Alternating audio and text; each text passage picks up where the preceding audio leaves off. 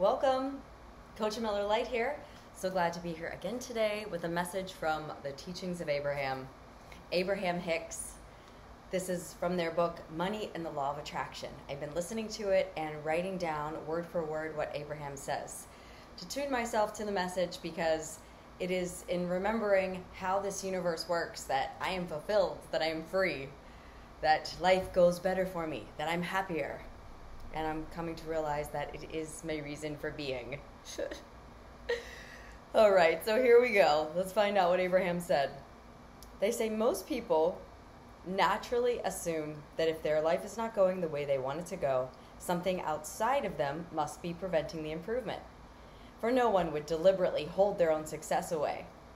But while pointing the blame at others may feel better than assuming responsibility for unwanted conditions, there is a very big negative repercussion for believing that something outside of you is the reason for your own lack of success. When you give the credit or blame to another for your success or lack of it, you're powerless to make any change. Powerless when I give the credit or the blame to something outside of myself for my success or lack of it. I'm powerless to make any change. When you desire success, but from your perspective, you're not currently experiencing it, at many levels of your being, you recognize something is wrong. And this strong feeling of personal discord magnifies your awareness that you're not getting what you want. It often sets into motion other counterproductive assumptions that evoke jealousy to others who are having success, or resentment at a myriad of people you would like to blame for your lack of success, or even self-denigration, which is the most painful and counterproductive assumption of all. Really helpful, man. You know?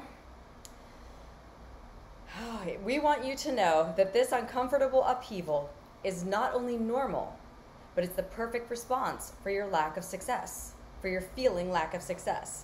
Your emotional discomfort is a powerful indicator that something is very wrong. You are meant to succeed, and failure should feel bad to you. You're meant to be well, and sickness should not be accepted. You're supposed to expand, and stagnation is intolerable. Life is supposed to go well for you. When it does not, there is something wrong. But what is wrong is not that an injustice has occurred, or that gods of good fortune are not focusing upon you, or that someone else has received the success that should have been yours.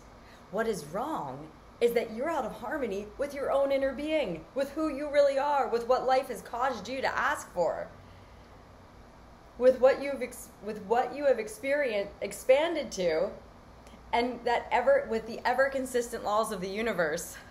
Okay, so what's wrong isn't that somebody else did something.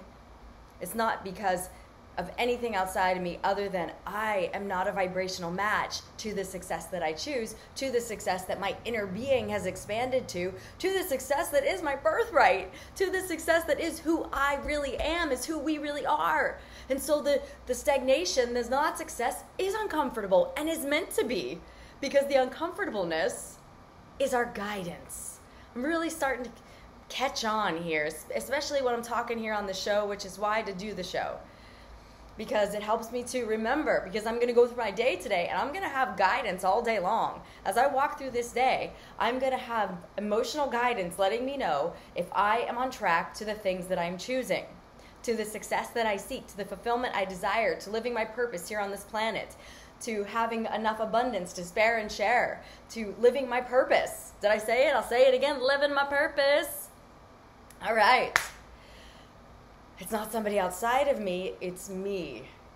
It is that I am holding a thought, I'm holding a perspective that's not in harmony with what I'm choosing. That's all. That's all it is. I'm just holding a perspective that's on the minus, and who I am is plus.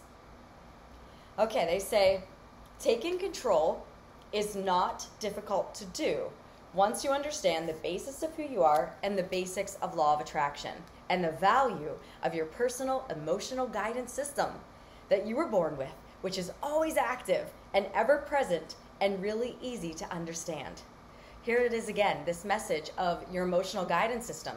So this is coming from Abraham Hicks' Money and the Law of Attraction book. And this emotional guidance system is pretty predominant, so I'm figuring this is my answer. at least part of my answer. I have guidance. I mean, hello. I'm just not following the guidance. But I could start today. What do they say? When is it easy to follow the guidance? It's not difficult to do, right? Taking control, right? We're talking about taking control of this, of my mind, my thoughts, my thinking, the direction of my thinking.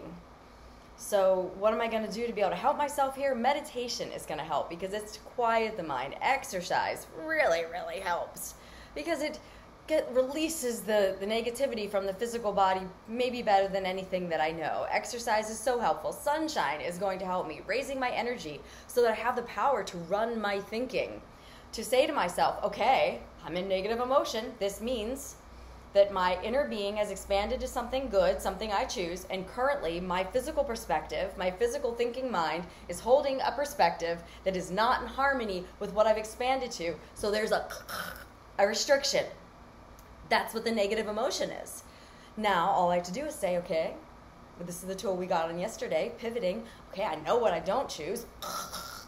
What is it that I do choose? I choose for the creative energy that creates worlds, that is flowing through me always, to be able to really flow through me. I choose to be an open channel to all that is, to this divine energy, to the sum and substance.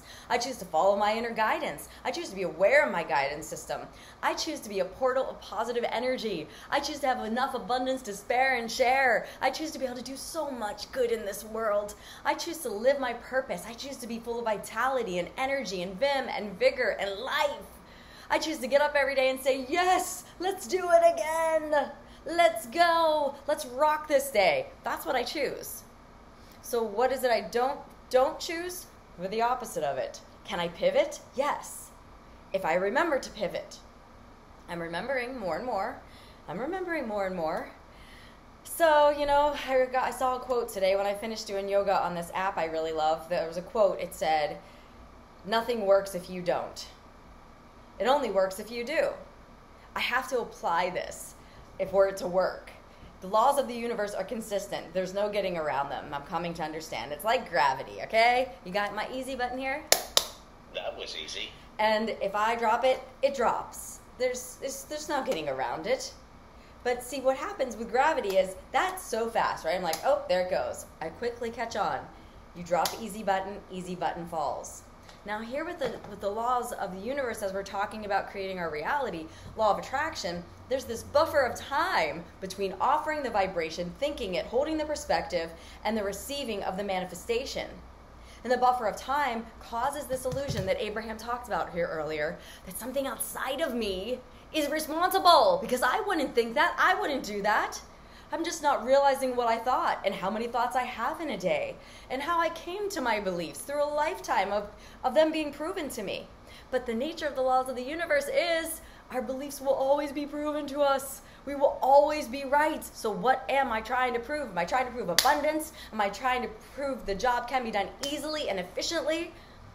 That's what I choose to prove. So what is it that I do choose? I choose to follow my guidance system. I choose to forgive. I choose to be full of love. I choose to have love radiating from me, true, unconditional love for all of humanity, for everything. All right, people. Until next time, this is Coach Miller Light.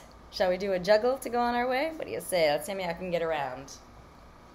1, 2, 3, 4. One of the tools I like here is counting up. One of the reasons juggling is helpful is because it gets me to focus and helps me to count up, to count my juggles. You know that mind movie that's going on in here that's not always positive unless I'm deliberately running it? Well, juggling is a way to help me stop that mind movie because it demands my focus. So there are others. Stay tuned for more tools. For more tools. Knock on wood.